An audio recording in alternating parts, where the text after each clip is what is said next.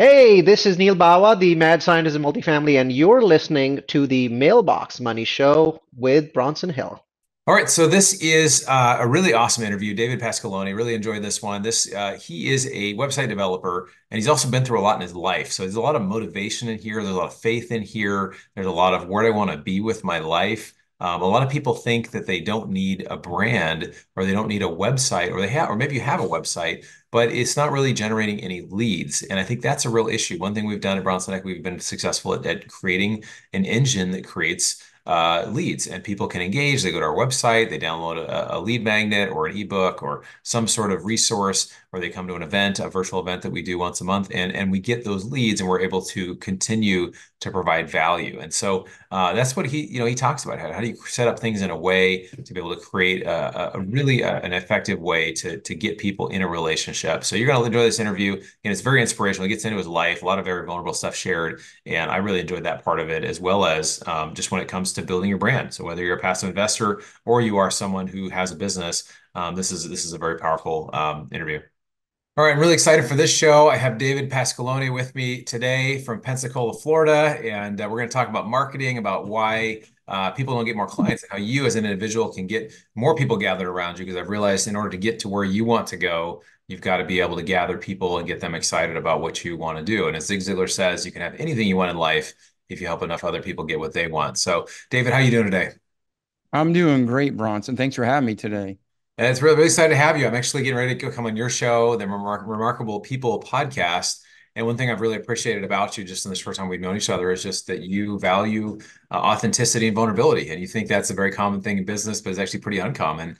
And so, why don't you give us a little bit of your story, just kind of how you got started in business? I know you are you're basically you're a website developer. You help people get more clients, and I think this is really applicable to all of our audience, whether you are a passive investor or whether you have a business. It's just really important to be able to gather people around a cause if you want to, because just because somebody is at a place where they don't need that, they may need it in the future, or maybe they'll know somebody that would really benefit from this as well. So take us a little bit of background on your story here. Man, yeah, well, thanks. So today I'm a sales and marketing consultant, and we coach, we build websites, we help people get on. We just had a client that was a political commentator. We just helped get them on Newsmax. So we do all sorts of things. It's really, here's the vision, here's where you're realistically at, reverse engineer the plan to get there, and then we make it happen. How it all started for me is, to be blunt, I grew up poor. Now there's American poor, there's all sorts of definitions of poor, but we were the poor, like, 5.5 foot ceilings. When it rained, water came in the house. It just, my mom did the best she could, but she was a single mom, and that was our situation. So when I was literally 5, 6 years old, started shoveling for money during the winter, raking leaves during the summer. I didn't get in trouble at school ever, unless it was for something like selling candy in the lockers. I mean, it was just always, what can I do to better myself and make money, and just keep things moving. I never wanted to be poor again. And so as I was going, it was, I never want to leave a job on bad terms, but I always want to leave for a better opportunity. And that just kept going through my whole life. And back then, people would be like, you hop jobs, that's no good. And now we just call everybody who does that consultants. So it's like, it's just a different generation, a different outlook. But I was an entrepreneur, a consultant, just how God wired me since a child. And now I get the privilege of helping people grow their business every day. Awesome, man. That's great. So you help people grow their business. I know you do website development. Talk to us a little bit about, I guess, how people, a lot of people have websites. I see a lot of people with websites, especially in real estate or in business or in life, and it's like they don't have a lead magnet there. They don't have any way of capturing information when people are there. It's not necessarily intuitive, kind of what they're doing or what they're selling or what their program is. Can you talk a little bit just about how, I guess, how a lot of people go wrong when it comes to just marketing themselves online? Yeah, so that's a massive conversation, right? And every situation is slightly different, but you have the foundational elements. In today's society, a website gives you visibility and credibility. Okay. Now, a good website is going to have three parts. You have the visual, the aesthetic visual that makes people want to stay. Then you have the back end that's attracting people through search engines like Google, so it's well optimized, right? Well, then you also have just the functionality and the sales psychology of it all, where you're taking a funnel and converting people. So everybody's situation is different. There's some people that they just need a brochure site just to have visibility, show people they're a legit company. There are online businesses who 99% of their revenue is through a website. So that thing has to be high speed, low drag, and let's get it done and done well. Then there's businesses that most people fall, and it's in between. They want to be found on search engines like Google. They want people to come to their website. They want people to spend some time there. And then the call to action, whether it's, send an email, join our subscriber list, purchase something, whatever it is. So a website has a vital role in most businesses and organizations today, but a lot of them are not done right. Yeah. Yeah, it's interesting. Somebody said, asked a question, a marketer I know says, well, where do you live? And I said, well, I live in my house. I was like, no, where do people know, where do you generally live? It's, you live online, right? And for people that don't have a website, this is something I think a lot of people don't understand is that everyone has a personal brand. And, if you show up to an event, if you're, whether you're in real estate, you're in a business, you're a passive investor, you show up, if you sit in the back and you dress sloppily and you slouch your shoulders and you're falling asleep, that says something about your personal brand, right? That you're really not interested. You're kind of sitting in the back, for whatever reason, you're just not engaged. For somebody shows up, they're dressed sharp, they shake hands firmly, they show up on time, they're adding value to other people. That's something that says something about somebody's brand. Now, 50 or 100 years ago, it was harder to do that. Everything was in person. You had to go to all these things. Now there's so much stuff that can be done virtually. And I've been amazed that, we've grown our list to over 6,000 people and we've had, raised over $40 million. Be like, well, how do you do it? A lot of it just comes down to creating like a funnel or a real clear way to get people to move forward to get closer to you. So at the end of every podcast we say, well, how can people get in touch with you? And a lot of people, they say, well, email me or call me, or and not really on our show, but in general, people can say that. But if you have a good website, when people go there, typically there's a lead magnet. We've had, the first couple of chapters of my new book, Fire Yourself, there, so people can download that for free and they'll get that and they'll kind of go from there. But what do you think? I guess, do you think a lead magnet is a good idea for everyone to have on their website, or what are some examples of ways to kind of capture people's information and kind of start working with them? Yeah, so a website is a central hub for most every business. And then you have an email list is still the gold. Okay. Right. Platforms come and go, fads come and go. But when you have your true community, people who subscribe, that's gold. That's like if someone goes to a restaurant and has a bad experience, it takes 12 times to get them back to scratch, right?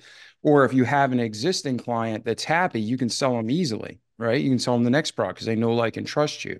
So when you have a good website, people come to you and they're the subscribers. So the first thing you should be doing is delivering value in your industry and making people, not making people, but getting people to sign up to stay in the fold, to stay part of your community. That's like one of the most important things you can do for success, short term and long. Man, the end of fourth quarter is coming. You're feeling financial pressure. You're not going to make your goals. You're not going to make your, if you're a publicly traded company, you're not making your numbers and stockholders are knocking and calling you up, right? Boom, send out some mail to your key clients and you're going to get traffic. You're going to get results. So a mailing list is truly important. Now, not the crap you buy off somebody in a foreign country or, things that you basically add people to your list. These are people who truly see value in your company and what you're doing, and they want more of it. So again, first, you got to bring A game content. You got to make sure that it's easy for them to sign up and stay in communication with them, and don't spam the crap out of them and give them a bunch of useless gibberish. But don't wait 6 months before you send an email out. Have a balance once a week or once every couple of weeks so they know what to expect and they look forward to your emails. They don't hit delete, because everybody listening to my voice is just like me. We're humans. You see mail, fill your box, and you're like, click, click, click, click, click. If I don't see value, I'm not opening it, right? So Yeah. you Or, got to or, make or you're sure like that, me and you have 40,000 unread emails and they just go unread forever. So yeah, oh it man. drives some people to nuts, but Yeah, I can't do that. I can't do that. I read all my emails every day. I blow man, through it and I'm done. yeah. So, but yeah, everybody's different. We have different personality types. But yeah, so that's one of the things to answer your question is to have a central hub, to have that kind of community built. But again, you got to be realistic with what you're trying to do. What is the outcome you want? So if someone comes to your website, do you want them to call you? Do you want them to buy something online? Do you want them simply to subscribe to your mailing list? Do you want them to buy a book? Do you want them to listen to your podcast? Whatever it is, there's an intent. You built that website, you built your business. So it all goes back to your purpose. What's your Yeah. vision? What's your purpose? What are your goals? And that website is a piece. That's why I'm a sales and marketing consultant. But we build so many websites for clients all over the world because it's such an integral part of a good strategy and plan. So you Right. need to make sure your website isn't just pretty because people charge way too much money for pretty websites and trick good people. And then the people who bought it, these business owners, like I just spent $25,000 on my website. First off, that website should have been 12,000. Second, that website does nothing for them in where it matters on Google. Yeah. They're getting no benefit, right? It's just a pretty website. So if people don't already know about the company, they're not going to be found. A good website today helps you to be found. Yeah, no, that's it. I mean, really, you said a couple things that are just gold there.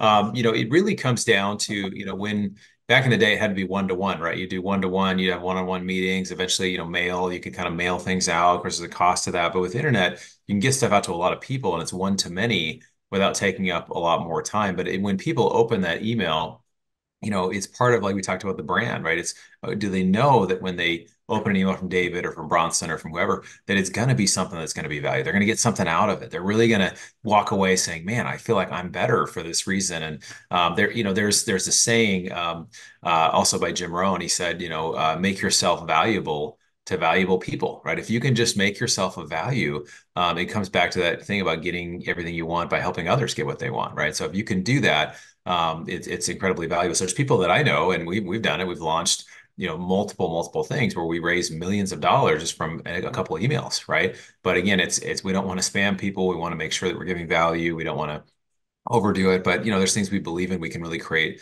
value around that as well, which is awesome. Well, one thing I also really appreciate, we're going to bounce around between business and personal here a bit. I know we shared a little bit of our story. We have some things in common. I think we both kind of went through some personal setbacks a while ago. About 7 years ago, I went through a divorce. Unfortunately, it was one of the most challenging experiences in my life, but it also produced the most profound growth that I've ever experienced. But can you talk a little bit about just challenges in life? And I know like you said, you've had some adversity. You talked about growing up in a poor family, but maybe you can talk a little bit about what that's produced in your life, or just some of the things that you've walked through and how they really haven't happened to you. They happen for you to help you grow. Yes. And so I don't like talking about myself, but I'm on podcasts regularly. So obviously I talk about myself.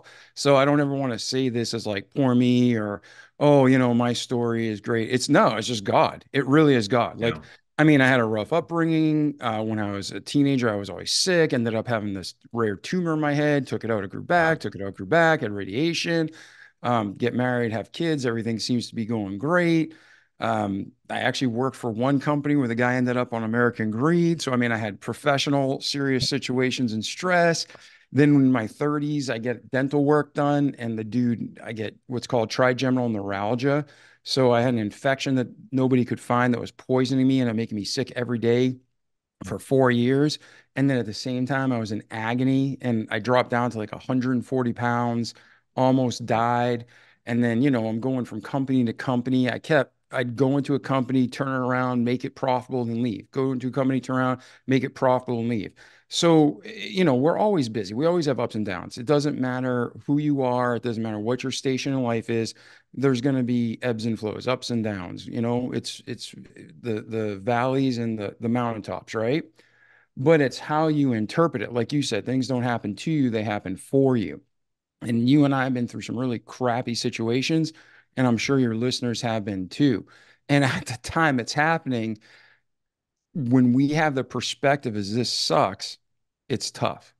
Yeah. But when we can wipe that clear and get a clear vision, like, hey, okay, I'm in my 30s. I got a wife and two amazing children. They're watching me die. However, I had a good 30 years. I had more. There's that kid who was born handicapped. He's been in a wheelchair his whole life. He'll always be in that wheelchair. He'll never know what it's like to run. He'll never know what it's like to get his arm broken from being hit so hard in a football game. But that kid, he can be happy and have joy. I can be Yeah. happy and have joy. So it's perspective and it's your outlook, right? So once you have the right outlook, whew, your whole situation changes. And a key thing is, I believe in God, man. I believe in God. I Okay. believe the Bible. I believe it word for word. So God is not a vindictive God. He's not a condescending God. He never causes sin. He never causes pain. So whether you believe in God or not, anything that happens to you is not God causing pain.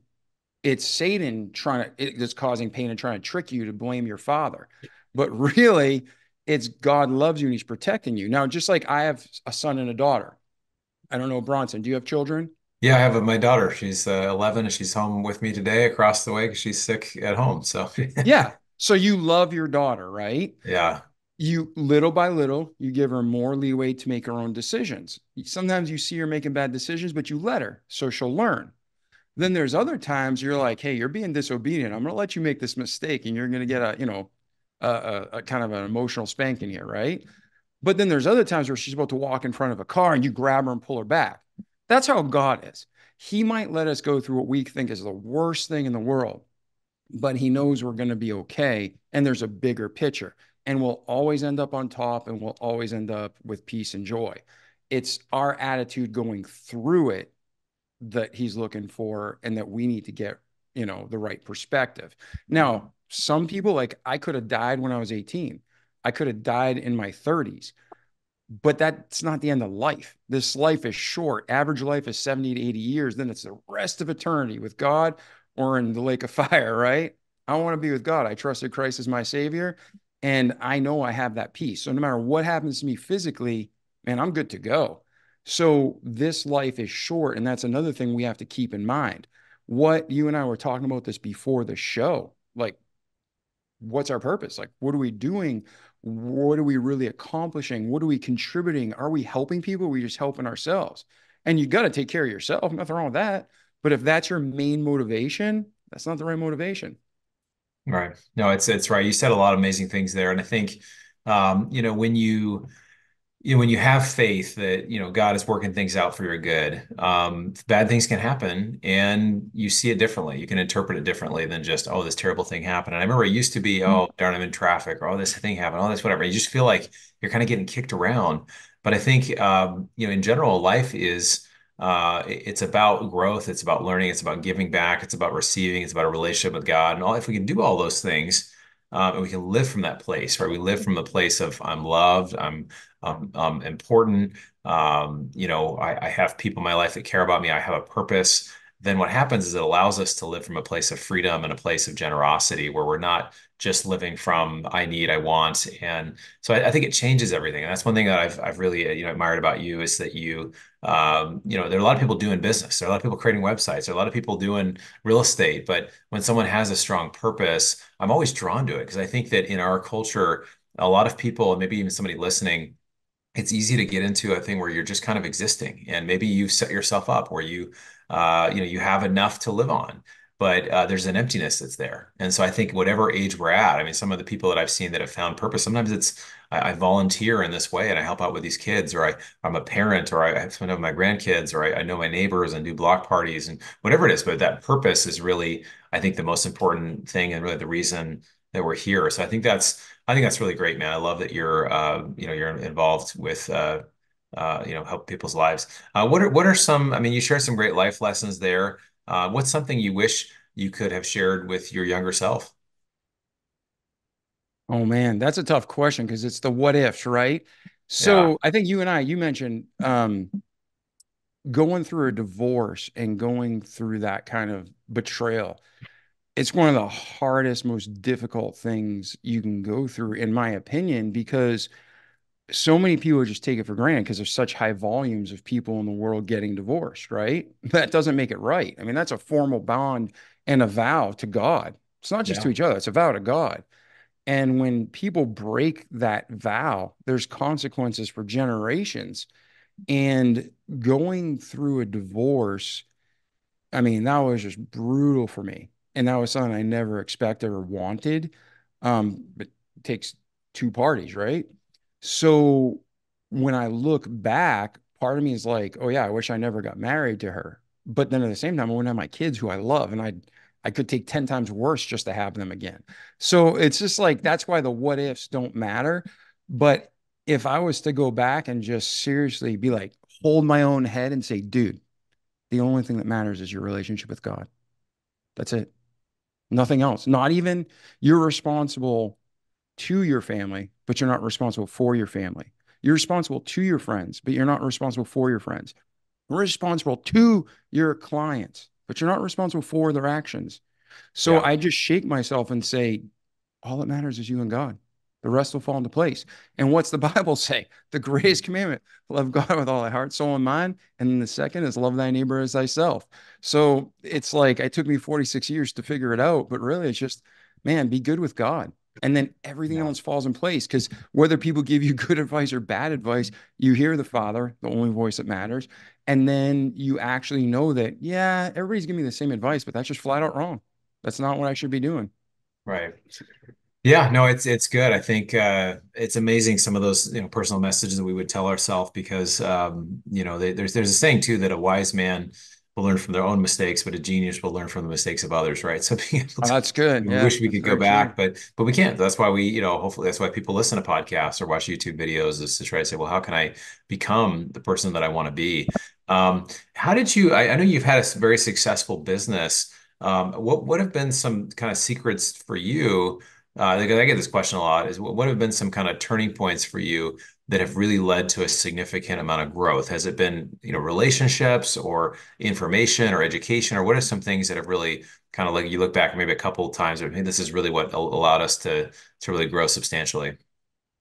So I started off working for other people and just making them successful over and over again. And it was all based on delivering, like delivering what's promised. So I wouldn't just sell to sell. And thankfully, I've always been a top 1% salesperson in all the organizations I've been part of. But it's because I view sales as serving and solutions. Okay, there's a client. This is what they need. Here's our company.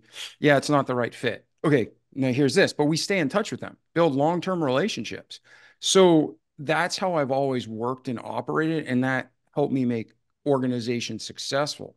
Well, then when I started my own company, I already had all these relationships. So 95% of everything I do, Bronson, is referral business from people I know, like, and trust. And then they tell their friends. And it's like, I'm a marketing guy that doesn't have to market his own business, thankfully, right? That's fantastic. So the things that made me successful is I know that I'm not working for man, I'm working for God. So I better do everything the best I can because I can BS everybody on the planet, but I can't BS God, right? So, number one, do everything you can, great. Number two, be honest and real. If it's not the right fit, it's not the right fit. Then it goes back to kind of ties in with one and two. But if you're a company, you should be striving to be the best. Like we are the best wheelchair manufacturer in the world, or we're gonna be. We're the best ping pong manufacturer in the world, or we're gonna be. It doesn't matter what you're doing. I want a company and a team that I can, thrive with. And when I'm down, somebody lifts me up. When they're down, I lift them up, and we just drive to the goal. But it's a worthy goal that we're moving forward together. Yeah. So the things that have made me successful is I'm not just saying this flippantly or super spiritually. It's like it's God. And then on my side, it's setting the goals, working towards them, and being able to slap yourself in the face and saying, hey, get up. It doesn't matter what happened, doesn't matter how you feel, doesn't matter what's going on in your life. You set a goal, go do your part. God will always do his. So if there's failure, it's your fault. So that's kind of how I look at the world and life. And it's so far so good. Yeah, that's great, man. That's awesome. Well, I appreciate, you've really reminded, I think, me just as well, just there are things, in life that are really important. And those are the things we focus on. And we do these things, we build a business, we generate passive cash flow, we give back to the world because it helps us with our purpose, helps us to do what we're here to do. And I can tell you're super passionate. You feel a great sense of purpose, and like you said, you've been through some challenges, but you haven't gotten stuck there. You've said, no, this is the person that I want to be, and this is the person I'm going to become, and I love it. So I just love the value you're creating for people. I was going to ask you too. I guess you kind of shared a bunch of advice. What are I mean, well, what do you tell us about like kind of your latest project you're working on now? I know business folks, they always have something they're working on. Is there some new project you're working on now? Man, it's year end, so I finished tying up a bunch of projects. But one of my friends and clients, he had a dream to be a political commentator on major news channels. And just today, he was on Newsmax live. I'm super proud of him and the work we were able to do together. And now it looks like he's gonna get his own show, right? So he went Awesome. from obscurity in the world to now he's on an international news channel. I have some organizations I worked with and they had old websites that were just there and we converted them and they're seeing like 400% growth. The other one, sales, I think I need to verify. I don't want to say numbers aren't real, but let's just say this, their sales have dramatically increased and we opened up international markets that never had access to. That's some of the things, just recently. And then, I love podcasting because our podcast is just about helping people. We have guests on the Remarkable People podcast that we talk about what they achieved and they overcame, but we break it down to the practical steps of how they did it so our listeners can too.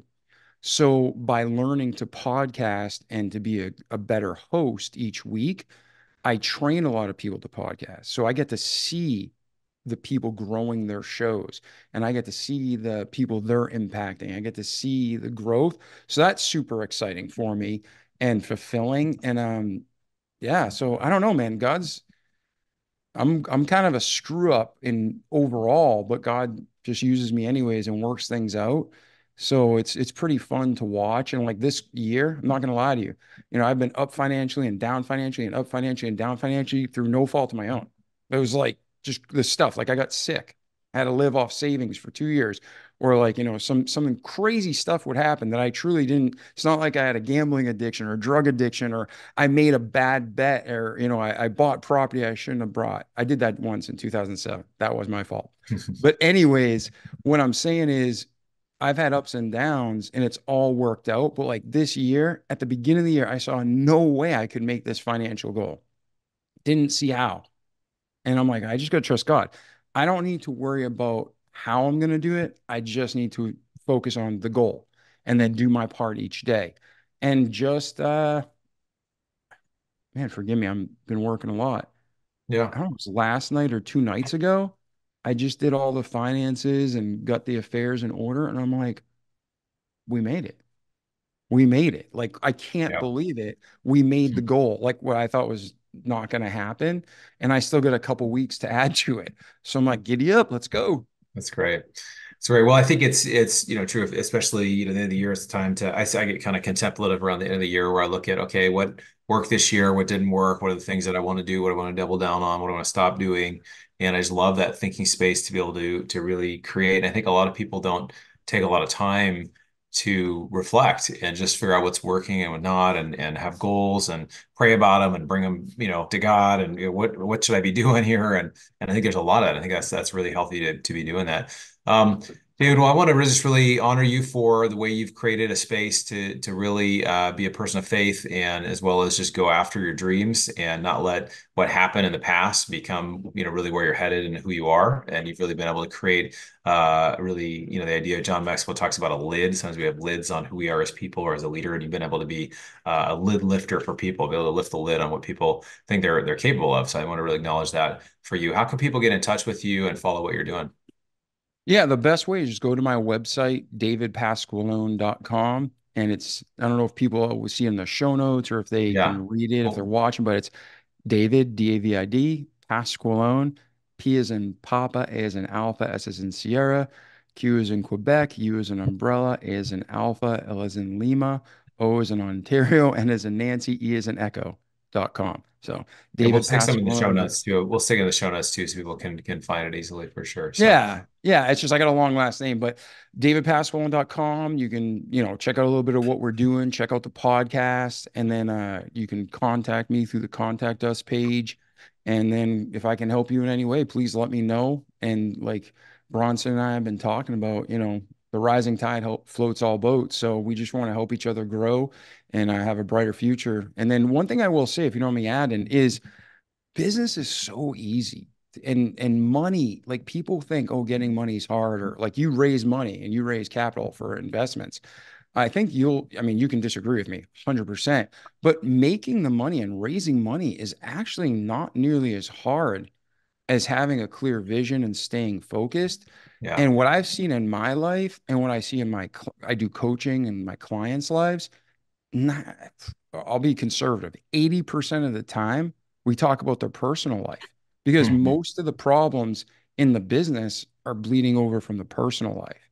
Yeah, And you need to make sure that your relationship with God is secure, your relationship with yourself is secure, and then everything else and everybody else is icing yeah, on the cake. yeah, So my biggest hurdle ever, the biggest demons, the hardest thing I ever faced was going through that divorce and trying to fight for 6 years and then seeing it fall apart, lies, betrayals, all sorts of crazy stuff. But I had to look back. If you read the Bible, go read the story of Joseph. The dude did nothing wrong. He was in tribulation and trials for like 30 years, but everything turned out great. And that story kept me together because I was yeah. like, I'm not as godly as Jesus or Joseph, but other men have gone through stuff like this, and it's going to work for me because God's good and he never lies. So if you're going through hardship and you're going through down times, that's going to affect your business most of all. But I guarantee you, when you get your relationship with God, right, and you get not that you're wrong, but what I'm saying is when you have that pure relationship, he's your daddy. Talk to him every day, just like you talk to everybody else. When you read your Bible, he speaks to you, right, or through the Holy Ghost. But when your relationship with God is strong and you value yourself and that's strong, everything else falls into place. So I'm telling you, you'll crush your business goals when you've got your personal stuff together. I love it, man. It's so true. You get the first things first and hit what's important, and faith and relationship with God, I think is so important. So that's great, man. Awesome, brother. Well, I appreciate you. We'll put a link to your stuff in the show notes, and I look forward to being on your show soon. But thanks for all the value you're bringing and keeping it real, man. Keeping it 100%. There's a lot of space a lot of people don't enter into a lot, but I so appreciate you. So thanks for being here, brother. Appreciate you, man. Yeah, Bronson, it's been an honor. And ladies and gentlemen, thanks for your time today. God bless. Okay, well, I love that interview. And again, to me, I'm a deep guy. I love talking about things that are beyond just business. I love our business. I love we're able to help investors. I love that we generate cash flow for investors and help people with passive income and education. But most of all, it comes down to my purpose. Like, I'm here to do this. This is what I'm put here to do. And if I don't do this, then I'm in trouble, right? Because I'm not doing what I'm here to do. Another thing that is really important, I think, for anybody is having a vision for your life. If you don't have a vision, you don't know where you're going, you don't know what's happening, you're not gonna really find the path that you should be on. And there's this idea, even David hinted on it, seek first God's kingdom, right? Or seek first your purpose, or seek first what's right. And then all these other things that you need will be given to you as well, right? So, again, very spiritual, he had a lot of deep sharing, a lot of challenges. He went through a lot of challenges that I've been through. And I think that, it's important that we have people in our communities that we can share with, because at the end of the day, even a lot of the mastermind groups that I'm in, a lot of what's shared is personal stuff. It's not about, hey, I wish I'd worked more or done more in business, and all that stuff is great, but it comes down to really having those relationships with family, with your kids, with your spouse, with other areas that you're really seeing growth in. So I hope you got some value out of this. Thanks for tuning in to the Mailbox Money Show. Look forward to seeing you on the next episode. Love to hear any feedback you have in the comments. Please share this with a friend, and take a day and make it phenomenal. You've been listening to the Mailbox Money Podcast. For more free resources, articles, and videos, go to bronsonequity.com. There you can download your copy of the special report, The Single Best Investment Strategy During and After a Pandemic. None of the information shared here is an offer to buy a specific investment, and this is for educational purposes only. Consult your financial, legal, and tax professionals and use your own common sense before making any investment decisions. Thanks for joining us, and be sure to tune in next time for more Mailbox Money.